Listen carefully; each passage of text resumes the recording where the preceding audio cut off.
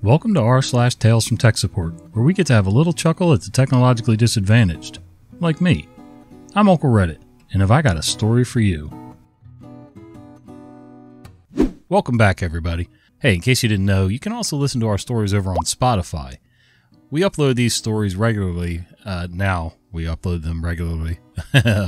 Generally speaking, I try to make it so that the podcast episode comes out at least a couple days after the YouTube episode of the same version. But I know some people prefer to listen on podcast format rather than flip through YouTube. So head on over there to Spotify and look for Storytime with Uncle Reddit. All right, let's read some stories. Threatening to destroy company property. We have a handful of PCs we think that former employees didn't return when they left the company. Our inventory tools are lacking, which we're working on. We just had a list of PC serial numbers and nothing else. We managed to turn that into a list of 60 PC names with an internet connection. We're not interested in getting these PCs back at this point, we just want to make sure those devices are unusable as CYA for potential data loss. As long as the PC is connected to the internet, we have at least some limited management of it. We pushed a script to these PCs, forcing them to reboot and putting them in BitLocker recovery mode. Beyond getting a success or fail reply when a PC ran that script, we didn't expect to hear anything about these PCs. Today, however, a former employee called the help desk after her device locked. Let's experience her call through the notes the help desk tech left in a ticket. I don't know why I can't say that. Help desk tech. Blah, blah, blah. User is no longer an employee at company, but is still using company computer. Computer's asking for BitLocker recovery key. Declined to provide key as she's no longer a company employee. She has to be escalated to a supervisor. She's begun using the computer as a personal computer since employment ended. While waiting for the supervisor, she said if we did not unlock the computer, she would break it and never send it back. She has personal information stored on the computer. She hung up before supervisor was available. Escalating ticket to security team. To recap, this user never returned their computer after she left the company, and further assumed it was hers to keep and use. Now that we've locked the device, she called the help desk trying to get it unlocked, then threatened to destroy company property on a recorded line if we didn't unlock it. The matter has been passed on to our legal department. I can't tell if the ex-employee is like an entitled person, or they're just that stupid. Probably a little bit of both. What do you guys think?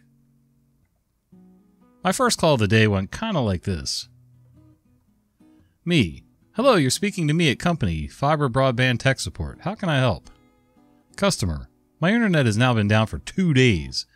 I made a complaint 2 days ago. I was expecting a call back. I was promised yesterday, but that never happened. So here I am making another complaint. Me. Okay, no problem. I just need to load up your account. Insert boring ID and verification process here. Fantastic, that's let me in. Let's have a look at the notes and see what's going on. Yes, I can see you called us 2 days ago, but there's nothing about an open complaint. Would you like to speak to customer? Typical bloody stupid. So that's another process they've broken. And this woman goes off. Oh, I guess I shouldn't have done the deep voice. And she's ranting about how much she doesn't trust us and how we don't keep our promises. And 4 agents haven't written anything close to what she's yelling. I find in her file that she still has a copper line. My job deals specifically in fiber optic lines, and I can't service her line at all. So I need to pass her to the other side, as it were, so they can fix her broadband. There's nothing I can do for her except look at her billing system. So I wait until she pauses for breath and try to tell her. Me. If I could just... Customer. No, don't you dare interrupt me while I'm speaking, so... And rants some more. Me. Listen, this is important. Customer goes on some more. Me. But you have the wrong number. Customer audibly deflates. So? Me. So I can't actually access the side of the system that would allow me to book you an engineer to actually get this fixed. If you give me a few minutes, I've taken detailed notes on the system. So I'd just like to have a conversation with a colleague over on FTTC Tech. We'll get you an engineer out and then they can pass you directly to their complaints department. Is that okay? Customer. You're effing useless, aren't you? Me. Do me a favor. Please don't swear at my colleague. I dial the FTTC extension. I do wish they'd learn to listen before wasting 20 years of their lives ranting at the wrong person. I know every company policy is different, but the minute she started yelling, I probably would have just mysteriously had a connection failure, especially after she said I was effing useless. That would have been it right there. I restarted it recently. User makes a ticket about their PC having all sorts of issues. I remote in and have her demonstrate. Indeed, can't even save a file without everything freezing. Well, she has 24 Windows updates trying to install, plus a big one in queue. I open the Software Center, select said update, and tell her to install it when she has time. First hurdle, she doesn't know how to do it. I've already selected it for her, she just had to click install. Fine, I'll do it. Half an hour later, she writes me again, claiming the install is just preparing to download. Is that normal? Well, her PC is slow as hell, so I figured it might be normal. But I have been on this sub for a while. I get a sneaking suspicion. I remote in again and check. Time since system start, 42:12:XX:XX. That's 42 days? Right, restart your PC, it's been too long. I restarted it just a few days ago. I turn it off every afternoon before I leave with Control-Alt-Delete. It's been running constantly for 1.5 months now. Restart it properly. How do I do that? Afterwards, she writes on me again to tell me that her PC fixed itself now. You know, if you're going to hire people and give them computers or terminals to use, teach them how to use them right. Honestly, the money you'd save in tech support by just having a really basic introductory course, you know, power on, power off. Here's the numbers to call, give them a log. Here's the people to email. Here's how you really ask for help without ticking everybody off and acting really self-important. You know, simple things like that. I need a thing. It's a fine morning, just after Easter, and everyone's getting back into the swing of work. The little angels have stolen the HDMI cables in one of our rooms, and I've just come back from fitting a new one. Outside the office door, blocking my access to the sweet caffeinated nectar, is one of our more technically challenged staff members. The sort of person who thinks the computer's a footstool and turning the monitor off shuts it down. We'll call her Alice. Alice. I need a thing. Me. Okay, what sort of thing? Stringy thing? Mousy movie thing? Glowy thing? Brain transplanty thing? Normal. Alice. I'm not sure of the words. You know I'm useless with technology. Whoa boy, we're going to be here a while. Me. Okay, explain what you're trying to do. Alice. Well, we've got some speakers in next week and we need them set up for a virtual interview thing with their faces showing. Me. Okay, so what do you need? Alice. We need a way to show the presenters up on the big screen thing. Teleconferencing software. It's got to be teleconferencing software. Me. Zoom? You need Zoom set up? Alice. Yes, we need something to show their faces on. You know, down in the conference room there's that big thing that comes down and you can show stuff on it. We need something like that. Wait. We're dealing with Alice. It's never that complicated. Me. You need a projector screen? Alice. I don't know. You use these technical terms too much. We're setting up in the cafe area and we need something to show faces of the presenters on. Pretty sure that whistling sound in my ears is my brain cells packing up and moving out. Me. Yes, a projector screen. Big white thing, goes up and down. You shine colored light on it and funny shapes appear. Sometimes you have to bring yourself down to their level. Alice. Yes, maybe, I think. You think? Had me fooled. Me. You'll also need a projector as well. Alice. Do I? I'm not sure. To me, a projector is something you put slides in. Oh my god. Is that blood coming out of my ears or just my brain cells ant marching down my collar? Me. Yes, exactly the same thing, except instead of slides, you plug a computer in. Alice. Oh, I wasn't sure what it was called. Me. A projector. It projects. Light comes out of it. Pretty patterns are made. Okay, I guess you'll need sound and stuff too. Alice. I don't know, we just need to set up the presentation. You'll need sound, Alice. I don't know why I asked.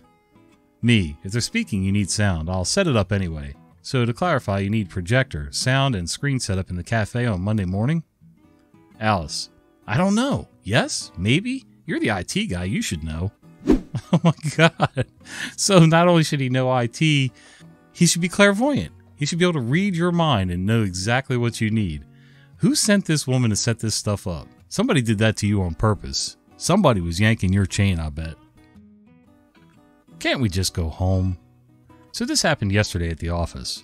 I was in the middle of a Teams meeting with a new vendor when a colleague came in with an A4 note saying that the internet was gone. I was a bit confused as I was using Teams at the time and had perfectly fine internet connection. I explained and left the Teams meeting to investigate. Sure enough, missing internet was spreading through the building and people were starting to complain about it. After 5 minutes, I was pretty sure that either our fiber connection had been damaged, a construction team was digging right beside our building, or our ISP had some issues.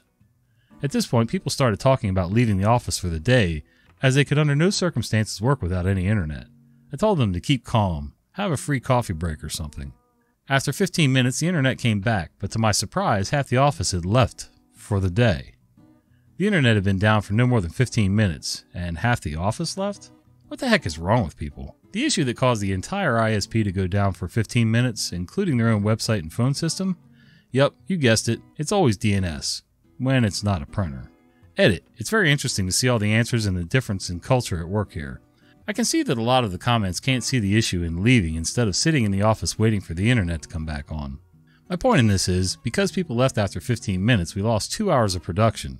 The company pays us for 37 hours a week and expects us to be at the office for that. For 15 minutes, you can surely find something else to do. Tidy up the office, grab a cup of coffee, make a phone call, or make a hotspot with your phone. In Denmark, where I'm located, our employer pays us for the time we're at the office, not the work we do. I agree. It sounds like half of your company was just looking for any excuse to get out of work and go home. Like you said, there's always something you can do. Straighten up your own desk, whatever. I mean, surely that's your job to keep your work area clean. Grab a coffee, take a break, grab a smoke if that's what you do, whatever. But to leave after 15 minutes? Yeah, that seems kind of ridiculous to me. Port forwarding fail. Hey everyone, I'm not a part of this sub, but I figured I'd share this fail with you. I'm helping a friend who just set up a home server with some port forwarding. Insistent that RDP be opened from the outside. I explained that being a well-known port, it is attacked very often and should at least be changed to something different. He said he made the registry change and it was working with a new port. Me, working in IT for almost 20 years and not trusting people, decided to run an intensive TC port scan with ZenMap. To my horror, 3389 remained open. To which point I messaged him saying 3389 is open. I can still RDP over 3389 and am receiving a login prompt for his server. Annoyed with my concern, he told me to stop looking at his network, which me, being the ass that I am, told him to fix it and I would stop. Well, I gave him some time after explaining why, again, it was a bad idea to have it on the default port, and I ran another scan. This time I was happy to see that he had indeed closed 3389. However, he opened up 389 and changes his listing port on the server to 389. I asked him if he indeed changed it, to which he confirmed my thought, and then I explained to him he just opened LDAP to the world. Thankfully, I think his changes to the listening port on the server broke any ability to access LDAP remotely, and frankly, I don't feel like testing it to find out. I need a glass of scotch now to dull the pain. I don't know much about network security, but I try not to have anything open to the outside world. Not like that, anyway. I don't even like using Go to my PC, honestly, but you know, I'm old. It takes me a while to catch on to things. Well, hey guys, I hope you enjoyed these stories, and if you did, please do me a favor. Would you consider clicking that like button down below, and maybe subscribe to the channel, and click that little bell icon so you don't miss the fat guy with the beard telling you stories. See ya!